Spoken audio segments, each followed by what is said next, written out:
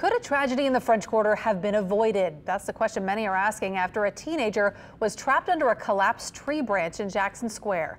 Good evening and thanks for joining us. I'm Devin Bartolotta. And I'm Sharice Gibson. So we have some new pictures that have come to light showing a really large branch that had fallen just last week. Alyssa Curtis reports. She was there. You could tell who the mother is. When a mother's losing someone, you can tell who the mother is. It was a sound like thunder, then loud screams at Jackson Square Friday after a large tree branch fell on a teenager. It sounded like a loud crack of thunder. And the loud crack of thunder was so loud, I was in that shot and I was right close to the door.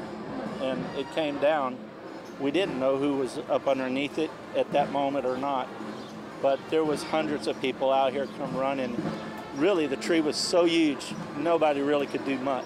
Some people tell me it was a similar but less harrowing scene just last week when they saw a different branch from the same exact tree fall on this side of the fence. They say the work that's being done right now should have happened days ago. This picture was taken by Jay Setchum just moments after a branch fell Tuesday, June 27th.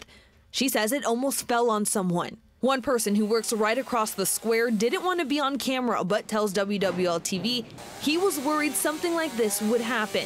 He said work was being done recently on the tree, but some branches were left dangling. The city said routine work was done on trees in the square, but wouldn't say how often or when this tree last received attention. We can't speak to that. Honestly, at this point, we're really just assessing the situation to determine if there's any remaining risk. And as you can see from the area outside of the fence line, we're likely going to remove the remainder of the tree today. Just before 9 p.m., most of the tree had been cut down.